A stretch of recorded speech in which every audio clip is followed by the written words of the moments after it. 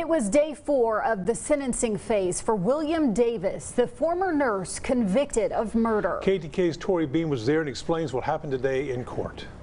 The prosecution ended their questioning with 4 family members of William Davis's victims. Emotions were high in the courtroom as each witness took the stand. Jeff Greenway, brother of Christopher Greenway, was the first to talk. Greenway was emotional and explained how he had to tell his father of his brother's passing. While there are many memories,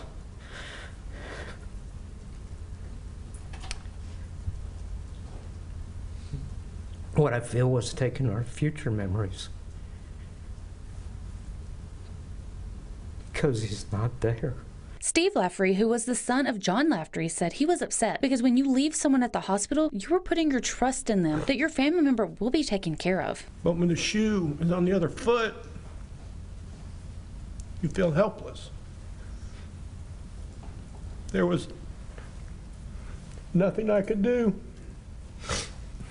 Nobody I could call, no favors I could pull. Lafferty was looking to retire before his father's death, but he says there's just too much to do now. Tiffany Formarca, daughter of Ronald Clark, says she lost her brother due to the grief he faced from losing their father. Formarca also said her mother isn't the same anymore. My mom's just a shell of the person that she was. Janet Kalina, wife of Stephen Kalina, was the last one to take the stand, and she spoke of the loss of her husband. Kalina's husband was her other half, and now he is gone. She says she misses him every day, and there will never be another Joey. I said before, I didn't realize it at the time, but he was my other half. Tori Bean, KETK News. And this note, the defense started their questioning in the afternoon. It's expected to rest their case in the morning. If indeed that happens, the jury will be given instructions and then deliberate whether William Davis will get life or be sentenced to death.